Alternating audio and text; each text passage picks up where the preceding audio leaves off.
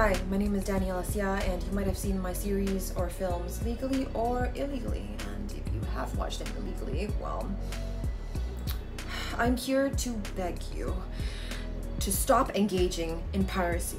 Look, I know that you're gonna save 10 to 20 ringgit, and having extra savings in your bank account is always a good thing. But that will be at the cost of thousands of Malaysian production crew members' income. Imagine if your income was just suddenly stopped.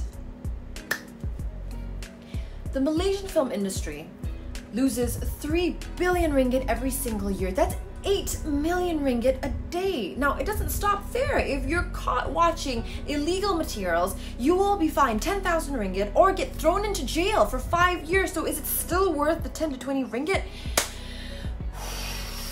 Anyway, so this is where iQIYI comes in.